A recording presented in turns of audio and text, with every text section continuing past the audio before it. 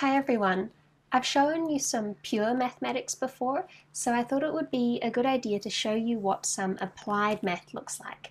And I have another exam here, and this is supposed to be an example of what you could expect to see if you studied, say, engineering mathematics.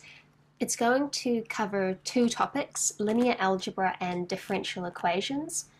And because it's covering these two topics, neither of them are going to be too in depth, but it will give you sort of a view of what both of these topics look like. And the questions that are in here are things that I think you can expect to see if you major in physics, math, or engineering. In my opinion, this isn't going to be too hard of an exam. The questions are a bit more straightforward. There are less proofs, which is one of the things I struggle the most on in math. And the math does have a lot more applications. I will post the full exam with worked solutions down in the description so you can download that. And I handwrote the solutions myself this time. So let's have a look at the questions. I hope me opening this exam doesn't give you too much flashback anxiety if you've sat lots of exams yourself. But first of all, we're showing some pretty easy, I guess, linear algebra questions, a bit of an overview. Linear algebra really deals with lines, planes, and rotations. That's really useful in modeling or computing various systems because you can make approximations of more complicated nonlinear systems to be linear, and then you can use linear algebra on them. It really talks about how things relate to each other in space. So first we're asked about the requirement for a set of vectors or lines to be linearly independent of each other. So to have no redundancy there when describing a system. Number two is dealing with a matrix. So that's this collection of numbers here. A matrix is an array of numbers that in this case are used as a transformation. What is the transformation being done by this matrix? And the answer here is that this is essentially a rotation by 150 degrees in space. Moving on, we're asked a question, compute A to 2011. Essentially take that matrix of numbers and apply it to something 2011 times. Now that seems really difficult because that's such a big power, but really you need to look at it and figure out that, okay, if this matrix is rotating by 150 degrees, then if you do it 12 times in a row, you're going to end up back where you started, back at the identity. So essentially, a to the 12 is the identity. Since 2011 is 12 times 167 plus 7, really all you need to do is do a to the power of 7. Then we're asked to create or find the inverse of a matrix, and this is our matrix here. The way that we're going to find the inverse is by doing Gauss-Jordan elimination, which essentially means we're going to do a whole bunch of operations on the rows in the matrix. So here we have, I guess, an example of how linear algebra is used in a practical context. We have a system of linear equations, so I guess 3 equations in x, y, and z. If you look at this, what is given here is actually our A matrix before. If we look at A and we note that that is x, y, and z, then we can see that these equations here are, all the coefficients are encoded in that matrix A. This system is A times x, which is just x, y, and z. It's just our space vector, so that's what x is.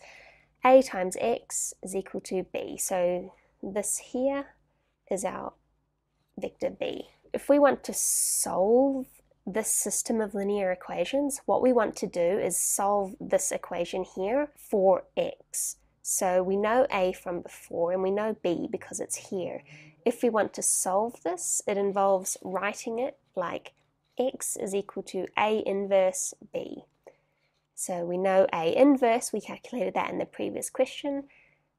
That's B, so if you do some similar row column operations on this here, you would end up with this vector, which is our x, y, and z solution. Being able to compute actually quite large systems of linear equations becomes really useful in engineering or lots of other disciplines, and you might find yourself doing it much more on the computer, on something like MATLAB, than on pen and paper, but it's good to be able to know and understand what's happening behind the scenes when you ask MATLAB to solve a system for you. We're moving now into the differential equations part of the exam, and we're dealing here with partial differential equations, often abbreviated to PDEs. So these partial differential equations involve an unknown multivariable function and its partial derivatives. We're asked here to write down the heat equation and any initial and boundary conditions needed to find a unique solution. This here is the heat equation, and it pretty much tells you about the distribution of heat in space over time. Again, very useful in a lot of engineering applications. Then we've got some more, I guess, conceptual questions about PDEs, the heat equation, and boundary conditions. So talking about the physical meaning of some boundary conditions. In this case, I believe they're talking about if spatially at the edge of your distribution, your boundary conditions are 0, physically it implies you've got total insulation at those endpoints. Here we've got a similar thing, asking about the heat equation, but also the wave equation, which is similar in a lot of ways, except that it describes the movement of waves through space. And then we've got these questions that are asking you to show that certain solutions satisfy certain differential equations. So in this case, you're asked to show that this value of u fits within here and that it works out. Again, a very similar problem here, just being asked to find out u of t and ux. So we're doing a couple more partial derivatives and finding out that they're consistent with this equation. Here is the, I guess, longer and more difficult PDE question in this exam, but it's something that you'll definitely face if you're doing a lot of PDEs, and really we're given a differential equation and we're given a whole bunch of initial and boundary values, and we're asked to find a formal solution. So the first thing that you do in a question like this is actually use separation of variables. So we take what we've been given, which is u of xt. So we've got u in 2 different variables. And what we want to do is find a v, another function of x and t. It's our solution that can be described as a function of x times a function of t, a product solution, if you will. If we can separate out our problem into this, then it means we've separated our partial differential equation into 2 ordinary differential equations, and those are going to be much easier for us to solve.